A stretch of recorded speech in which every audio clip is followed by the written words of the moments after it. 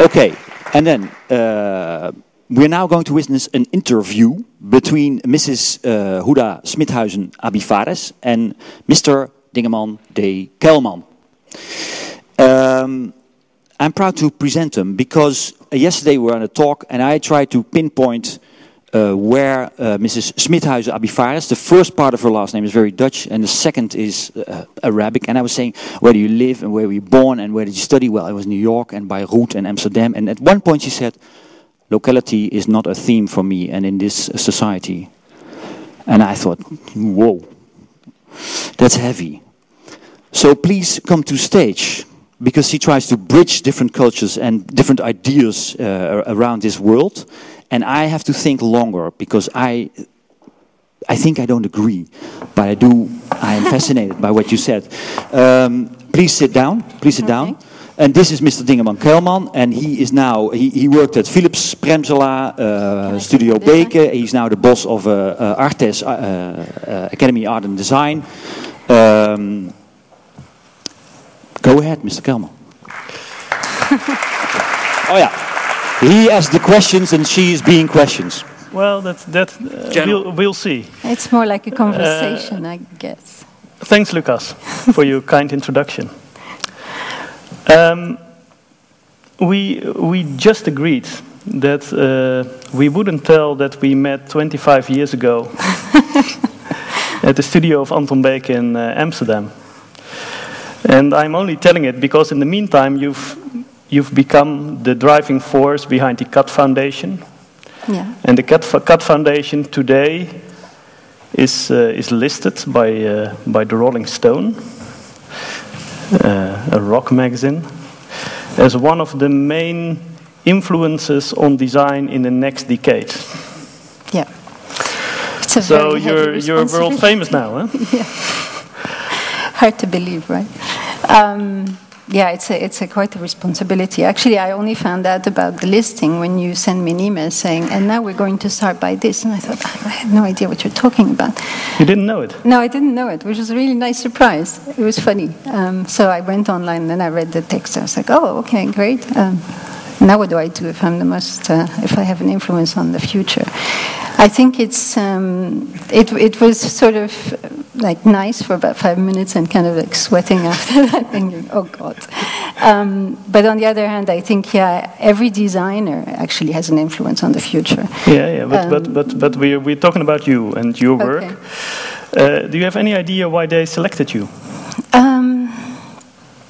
I think I read their statement. I think they were looking for a diverse type of people working outside the context of what designers normally do. And I think that I have, since I've started this foundation, I have actually stopped designing in the sort of traditional way. I'm a graphic designer, a book designer, but I actually now design more in collaboration with other people, and actually they do the design, which is a very strange sort of relationship. It's the way of working, especially. It's the way of working, I think, and it's also the fact they didn't select me personally. They selected the CAT Foundation, which I think is telling that. Okay. Tell us about the difference. The difference is what's the CAT Foundation? What's the CAT Foundation? The CAT Foundation is a platform for designers from the Middle East. Yeah. It started with the idea that we need to work on new developments for Arabic typography, which was lagging behind, and then it's kind of broadened. Why did you feel the need to work on Arabic typography? What was going on? Nothing. That was the reason. Good. Or very little. Yeah. But in my opinion, nothing and not enough, and not the right way. And what was wrong? I studied outside of the Middle East, and when I went back to work, because I thought I had to kind of contribute back to my culture, I discovered that actually there were no design. I mean, typography is a kind of basic design tool, and what was available was very old-fashioned scripts that you couldn't really make contemporary design with. They were not flexible. They were. And did you look at it as a basic design tool or as a basic tool for culture or even democracy? What point of view did you take? Well, in the beginning, it was really let's make diversity. Let's create more diversity that reflects what was happening in the Middle East. There was more designers, young designers that had a lot more talent that was not reflected in the way their script is supposed to serve them. And then it became. You start something and then you don't know how people will react to your work. And the response that we got from just launching this website and having so many members and people saying, "Oh, thank you for making this," and now we have something we can actually meet each other, which is also another thing that is a big myth about the Middle East, is that it's different countries that have a lot in common, but they are very different as well, and their borders are close to each other. Yeah. And it's easier for somebody from Egypt to come to Holland than to go to Beirut, for example. So these kind of borders was also in the way people designed, there was no connection. So I felt that if we start to work with a script and it has so much meaning for so many people, then it's a powerful tool. It's very simple. You can use it for politics and democracy, but you can also use it to make nice books and, I don't know, heavy metal posters. I mean, it's in a way neutral, but at the same time it's very political because it touches everybody's, and they can use it in different ways, so they can easily appropriate it. But so that's what's happening in the Middle East. So crossing borders, bringing people together. By means of typography, by means of calligraphy. But on the other hand, you're also looking upon the differences between, let's say, the Middle East, Northern Africa, and Europe. I think because I think the history of the Arabic typography has always been produced in the West because of the connection of type and production of typography and machines. The machines are always done here. They still are. We all walk around with American computers. So there has to be a connection. What happened in the past is that the things were produced specifically in the sort of lowest common denominator, that they would be accepted, and therefore you can sell the machine. It was very kind of pragmatic, commercially based. And there's nothing wrong with that. But once the tools are in the hands of people and they can actually make their own typefaces, nothing was happening. And that was a bit the feeling that maybe there is no skill for the production of typography in the Middle East. And that was the case. There were no schooling for it. People didn't know how to do it. They can draw it, but they can't really make it into a product, into a tool. So then bringing people that can make and people that know how it should be made on the aesthetic level was very important. And that's what the idea of Khat came from, the Khat Foundation. To bring the two groups to work together and collaborate, where everyone brings their own skill and their own history, and to see what happens when they come together. And one of the projects that came out of it and that became rather successful and famous was El Hema, a project the Khat Foundation did with Mediamatic, I believe. What kind of a project was it? Where did it start? It started with the very basic thing of saying, well, we have lots of design problems in the Middle East. One of the things that I was personally interested in was making books, because I'm a book designer. So then I realized there are no fonts that can make good books. So we started with this premise of making typography, making book typography, but then contemporary, so not copying what was been designed for centuries.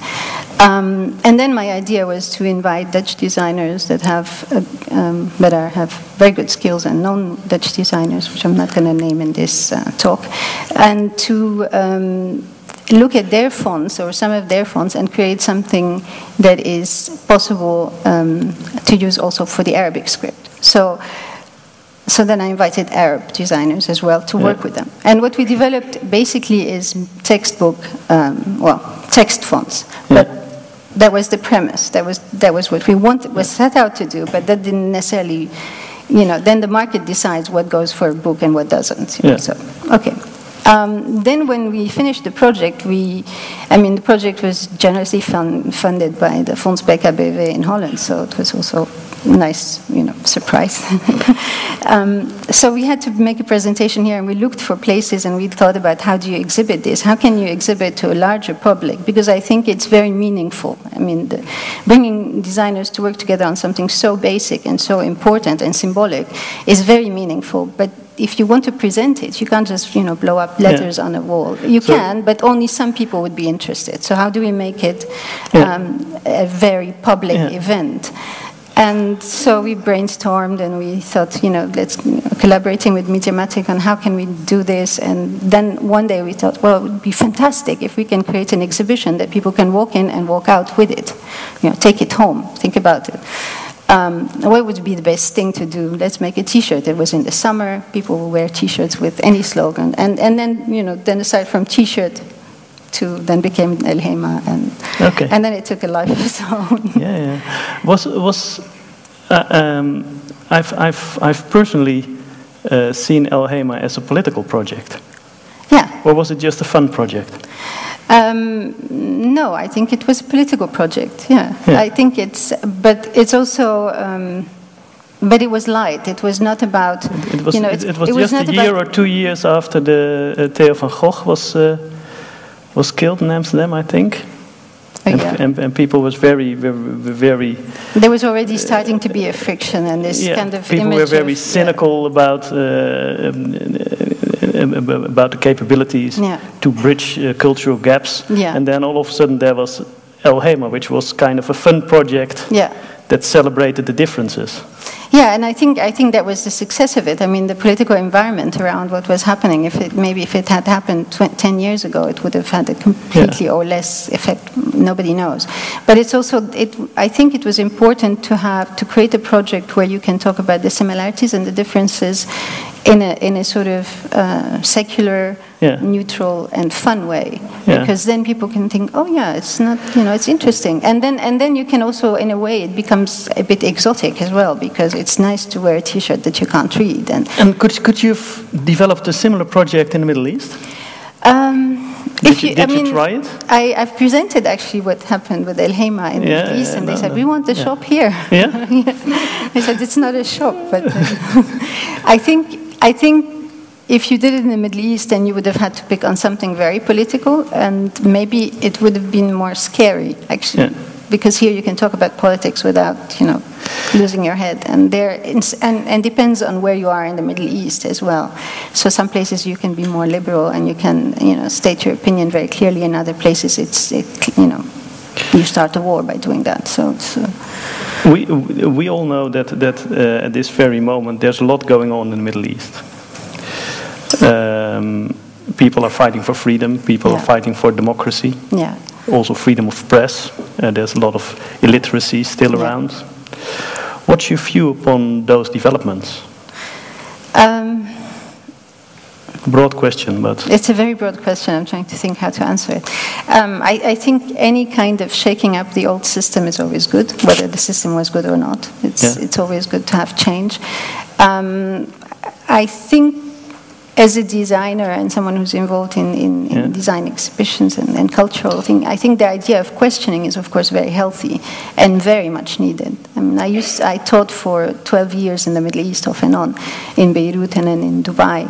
And I always was shocked when I had students in my class that always asked permission to do things. Like, can we do this? And I say, yeah, but you're the designer. You say, we have to do this. You have to take on the other role and not ask permission.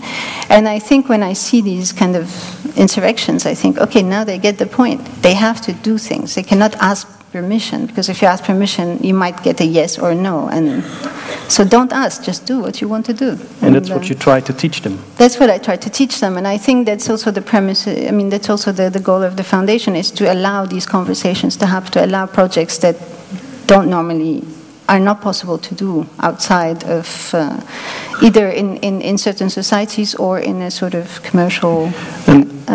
And does the CUT Foundation try to play a role in those changes that are going on? Is there a role for designers, for typographers? Absolutely. I think a lot of the work that we do sometimes gets criticism from very conservative people. I always take Why? that because they think you are, I mean, we had an exhibition in Doha as an example, and the Minister of Culture was visiting this exhibition. It was a calligraphy biennale, and they gave me one space to say contemporary stuff. And he came in, he walked around, he looked at all these posters, he's like, your work is dangerous. I was like, wow, that's nice. I never thought of myself as dangerous. And I said, why? He said, you're destroying the Arabic script, which is very interesting because, of course, then his young attaché was next to him, kept explaining to him, like, no, this is really good. This is like new stuff, blah, blah, blah.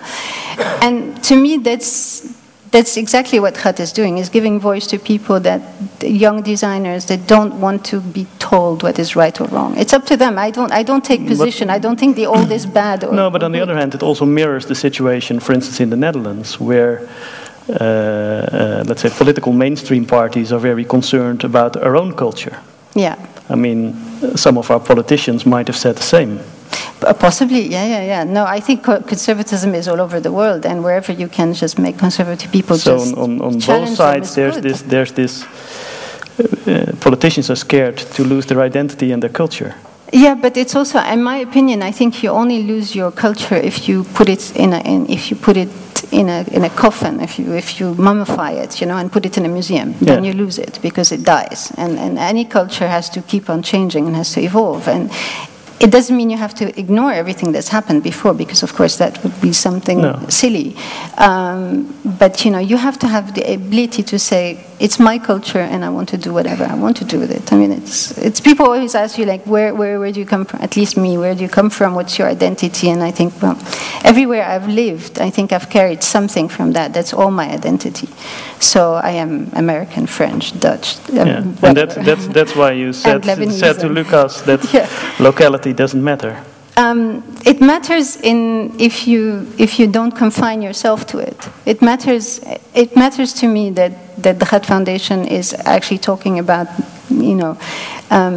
loosening up the definitions and kind of getting rid of borders in our heads. Obviously, you cannot change countries. But, the whole Middle East borders, I mean, the physical borders of these countries are completely European-made. So they're fake.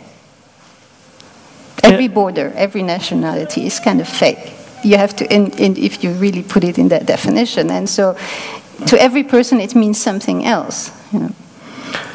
And in design, I think we are trained to push borders. So I think as designers, we can be very good to kind of help politicians relax. Okay. Some politicians. No, that sounds really promising. Promising.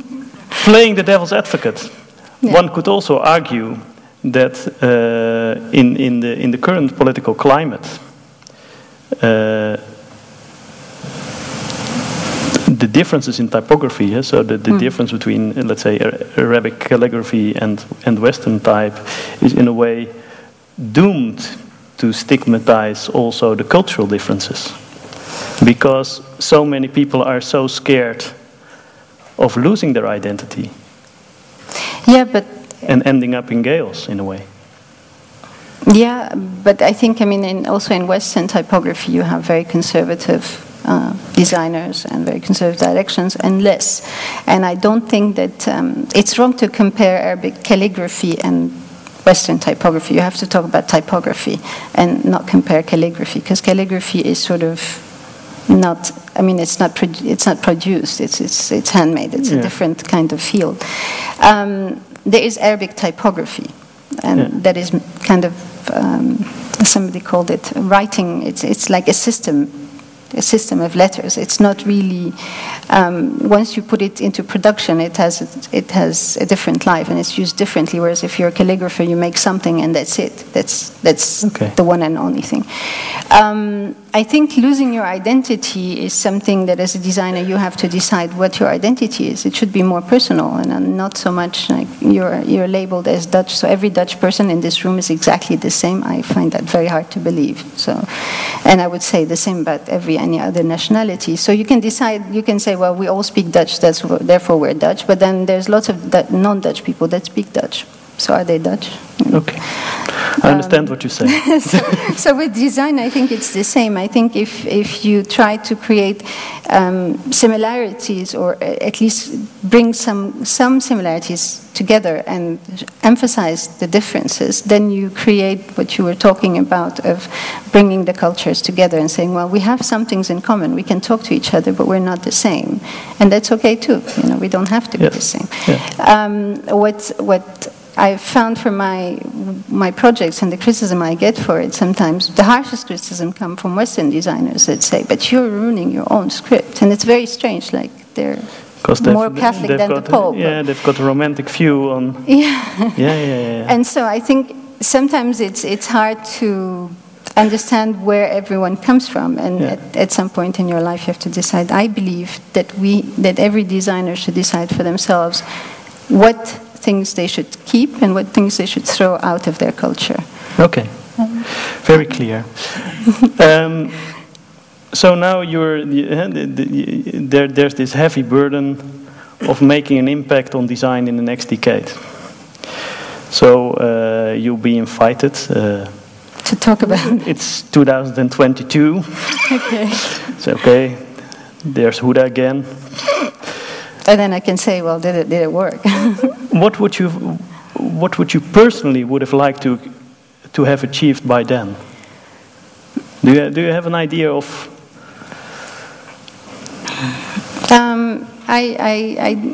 If everything goes right, if we all support you, then what will happen? What can we make happen? Get rid of borders. That's the main thing, and then the borders. But I think I don't know. I'm sorry, but I never really think in slices of time that way. I always feel like, as a designer, you have to be like a sponge. You know, I know that I want to work on Arabic typography and on typography in general, because I think it's a very powerful tool, and I find it interesting personally. And I'm not the only one, so there's lots of people that are willing to work with me on it. But as a designer, I feel like you have to be a sponge. You know, I don't know in 10 years where I'm going to be, but I want to be working on this, and I don't know how it will, change. Could one also say you take a viral approach to change? I like that, yeah. I mean, I think, for example, the first project that we did, it culminated in El Heima, but it also was a book that had free fonts on it, or sort of fonts that went with the book. And people use them all over the world. And it was great, because all of a sudden you walk into the ministry of I don't know what, and there's the typeface you've created used, and it's official. And it's so it's accepted. Everybody uses it. Maybe they don't know where it comes from. It's kind of cultural guerrilla that you're...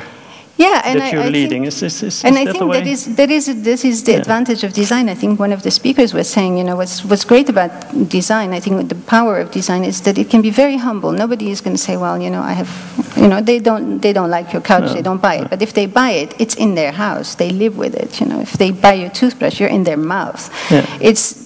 So it has a power that is for everybody to use. It's kind of by nature democratic. But at the same time, it's humble. You don't have to say, "Well, I'm going to be, conquer the world," but you probably do without intending to even. I really like the humbleness, and I like the approach you've taken, and really you've achieved such a lot in.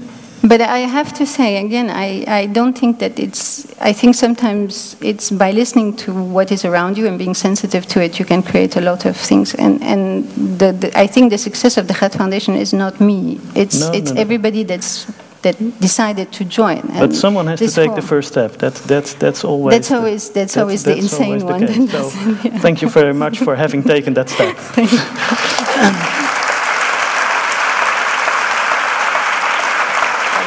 Thank you so much, Dingeman Kouwman and Huda Smithuizen Abifares. We are going to have a lunch break right now, 1 hour lunch break. And please, during the lunch break, don't forget to add to the exhibition by filling in the center.